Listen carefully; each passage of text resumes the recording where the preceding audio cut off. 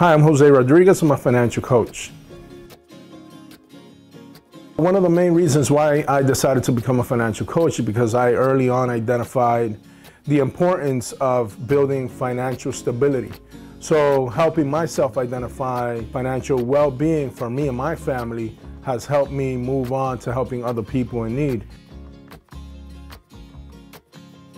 Financial well-being could be anything from creating a budget to reviewing their credit to analyzing their goals, whether that be short-term or long-term goals. And I focus a lot on the biggest resource, which is time, and what that looks like for a client, and what that entails in terms of short and long-term goals, and what can those goals be. So I also help clients identify what those goals are from a top priority to a lesser priority.